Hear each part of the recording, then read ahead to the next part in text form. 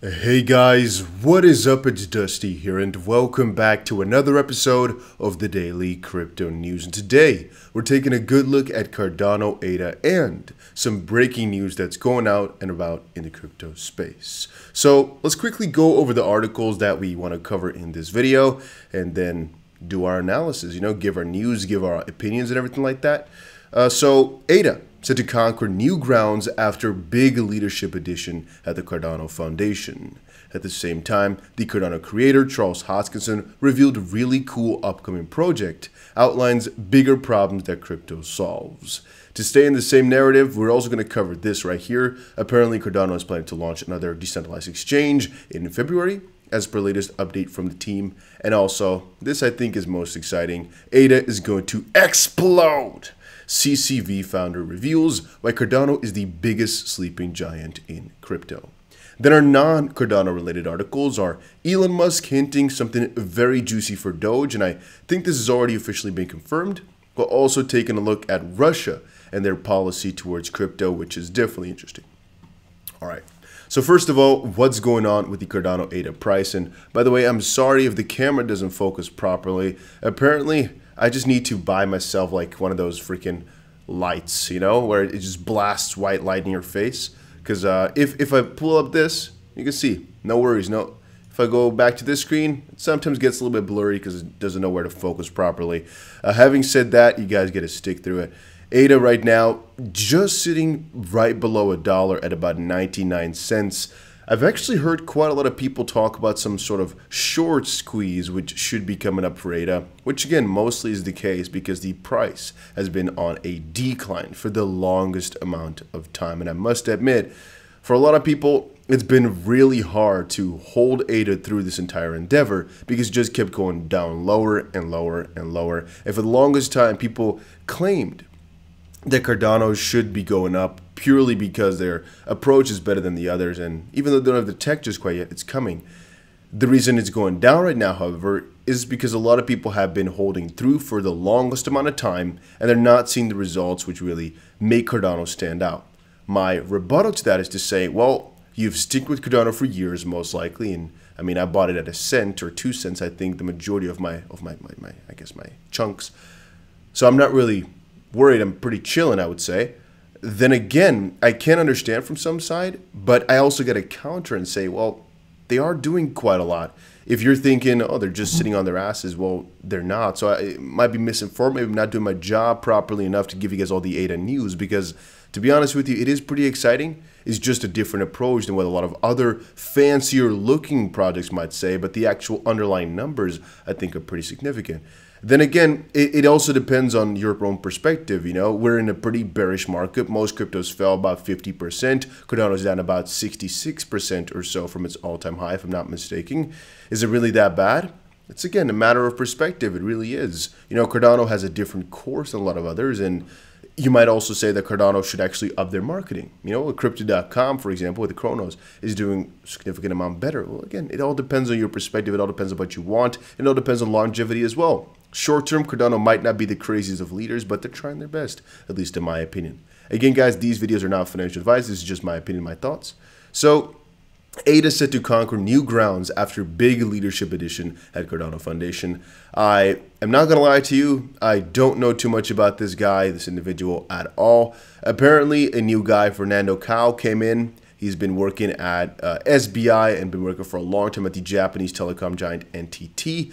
But as I've already stated a couple of times in my videos, it is hard to say whether or not a addition to the board, which is what he's doing now, will actually have any difference because regardless of where your previous position was, it actually does not per se necessarily mean anything for the future. So even if you see X Google, X whatever, Yahoo, X Netflix, X Twitter, what does that mean? Nothing. They have experience? Maybe. It doesn't even have to be that way. And theoretically, he could just have been hired and fired the day after. You could still put in your bio, ex-Twitter, ex-Google engineer. Wow, he worked for 16 seconds and he's an ex-Google engineer. I mean, officially it's true. Doesn't mean you know anything. Maybe you're really good at interviews, you BS'd your way inside. I know there's a couple of checks, but you guys get my drift. It doesn't mean they actually have that crazy of an experience. They might, for example, be really good theoreticals. So they, for example, know in theory what's really proper to do, but then have no actual skills to make something be done.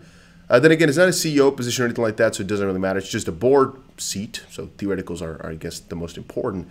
But hopefully you guys get my drift that we don't know the innovation that he will bring. We just know that he is very well wanted. A lot of people are really excited about him, and there's a couple of people out there who are really excited, for example, the Cardano Foundation CEO as well.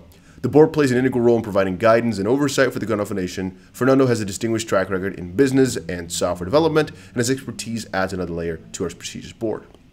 He will be an invaluable asset to us as we continue to advance our efforts and scale our operations.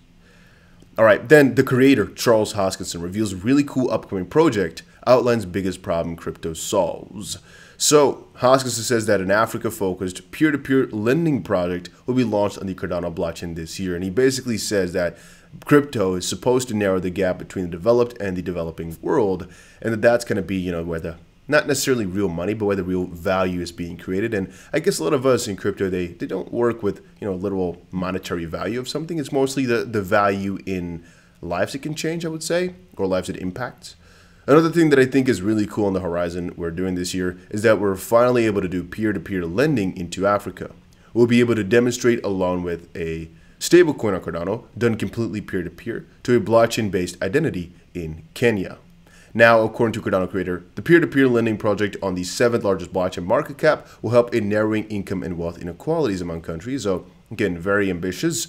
The long and short is, if you get that done in short order, billions of dollars of value will go from the developed world to the developing world where the interest rates are higher.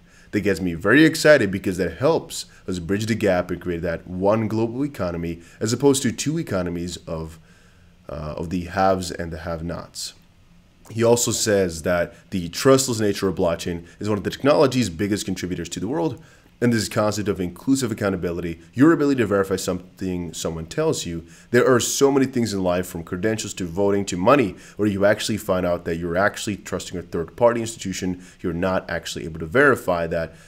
And Bitcoin is a great example. Ethereum, Cardano, or any of these crypto where you have inclusive accountability for the accounting. If I send you a Bitcoin, you don't trust me, you have a node, you can check it. And you can verify it exists, and it hasn't been double spent. So that's called an inclusively accountable system. And again, that's basically what he's been going on for. I kind of wanted to play a little video as well where Charles Hoskinson talks about this himself. But at the end of the day here, I don't think you need it. I think his words are pretty easy to kind of filter through here. And again, he takes this really far into medical information and everything like that, voting information and everything. And again, I have described this a couple of times on my channel. Cardano is doing a really risky move right here. Honestly, the African market and the way in which they're going for it, I don't think that's where the most amount of money lies. It's where the most amount of impact lies. But that might be yet another reason why the Cardano value is not as spectacular as you might think. Any project that's trying to tackle a market where there's less money and more impact, basically, it's good for the world. Not necessarily good for Western pockets. There's a difference. Key difference, actually. So let's say, for example, we are talking about working with the governments, like in Ethiopia, for example, like Cardano has been trying. I would say that, again, from a philanthropical perspective, amazing, really good. You can't say anything negative about it. However, an investor might look at it differently, thinking, okay, so where exactly does the money model lie? If the government has to pay for it, they might not want to, so you're kind of doing it like on a free type of basis or a helpful type of basis. So then the people potentially might have to pay for it, but they don't really have a lot of money because you're trying to help them. So where exactly do the profits come from, or why exactly would be, so you guys hopefully get my drift there. We can debate about this for a long time. You might say, well, but the money comes in the value. That yes and no. I think more people just like the different side where you, for example, really heavily focus on more developed areas, so you just see the return on your money a little bit quicker. This is a longer term project, which is a real problem solver, but it's less easy to see in people's hands, straight away, at least my opinion. At the end of the day, though, they're also doing a lot of other stuff. Cardano's developer community, I guess, is pretty severe, and they're expanding significantly. I would say they're just a little bit slower than many people expected, and the catch-on wave was a little bit less severe than also was expected. Is it bad, though? Not at all. They're doing a good job, and again, it just takes time to build things, specifically because, again, the layer 1 race, Cardano is a little bit late to the party, but they're trying to do it differently than others and more sophisticated. So, give them some time and hopefully they'll be able to catch up. And here's just another announcement that's, I guess, juicy for Cardano. Good to see. And then, of course, the most exciting article for Cardano today. I'm happy about this one. Cardano is going to explode. CCV founder reveals why Cardano is the biggest sleeping giant in crypto. Yeah, that's exactly what I want to see. So Dan Gambardello said, many people simply do not understand what Cardano is doing. Cardano is built to provide decentralized financial infrastructure on a global scale. This is huge, bigger than what most are focused on right now. ADA is the biggest sleeping giant in crypto. It's going to explode. My thoughts on this statement. I completely agree with him, but there's a way off that you need to make. So even though I honestly do believe Cardano is set to explode in terms of price, there needs to be some sort of, you have all your gunpowder, you have all your fundamentals, all your wood where you store the gunpowder and whatever. You still need a spark, right? And so we might say, yeah, but they're, creating more and more gunpowder by getting all these partnerships in Africa done. True, for sure. But where exactly is that spark which is going to light everything on and get the, the big explosions going on? That's, again, pretty difficult to say. I would say that one of the biggest sparks could be the newest APOC or epoch, whatever you want to pronounce that as, for Cardano, where they get into a new phase or some new sort of announcement, and then all of a sudden things sort of kind of bundle on top of each other. But that's not really realistic because people are not really buying massively into this idea of a crazy decentralized financial infrastructure that they're building because of one new epoch. So maybe mass marketing then? Maybe. I'm just throwing up some theories here. It's hard for me to say as well. I just know that fundamental-wise, Cardano is definitely one of the most solid projects out there. Founder-wise, the philosophical approach, I would say the peer-reviewed approach of doing not first but proper, I always stand by.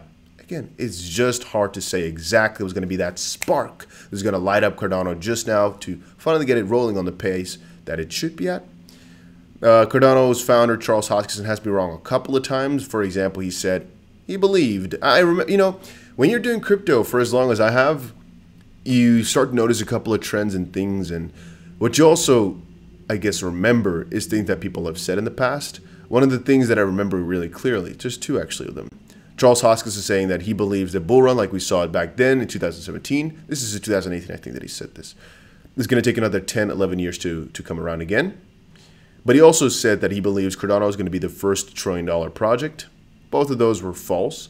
And from that perspective, I kind of think, it's hard to predict all this crypto stuff because it's so new. And the only thing you can kind of predict is exactly how efficient you're going to be in your sector. As at this point, he kept on to his promises of changing things and doing Cardano the way he said. You might be saying, oh, it's slower than expected. No, I think it's on a good pace. It's doing well.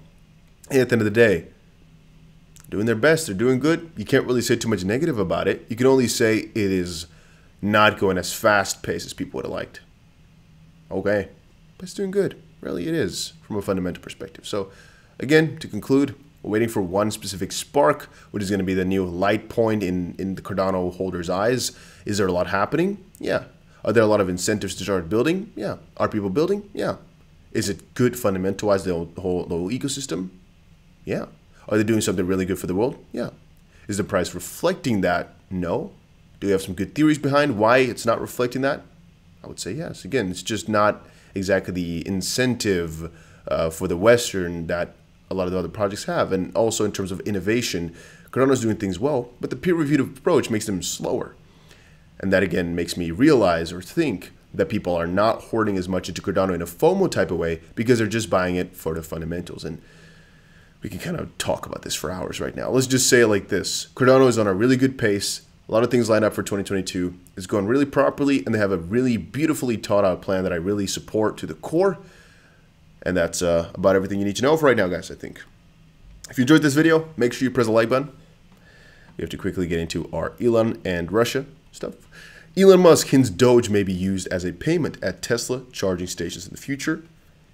A couple of stated before that it's actually already happening. I saw a lot of y'all over on Twitter state, oh, Dusty, but it's already happening. He actually confirmed it. This, that. I don't actually care, to be honest with you, Actually, I don't care. It said here, 10 minutes after the new Santa Monica superchargers opened, and they're already almost full. And futuristic dinner and drive-in theater planned for Hollywood area. And, of course, you can pay in Doge. I honestly think it's going to happen if it's not actually happening anyway. I think he might have actually said something about the fact that it's been confirmed somewhere or anything like that. Who cares though? You know, he's going to be going for it anyway. It's just a matter of time. And so whenever you see stuff like this, just know he's actually doing it in a jokey manner, but it's not a joke. Dogecoin is going to be more and more adopted. And why did I say one? Oh, okay, it's one Dogecoin. And right now you might be joking about it. I'm not so sure about the price of it, but it will continue to keep growing, at least if you ask me. I honestly do believe so. So something you should keep in the back of your head, you know, that Dogecoin is something which Elon Musk is going to keep pushing until there's like an Elon or a Tesla coin, I would say.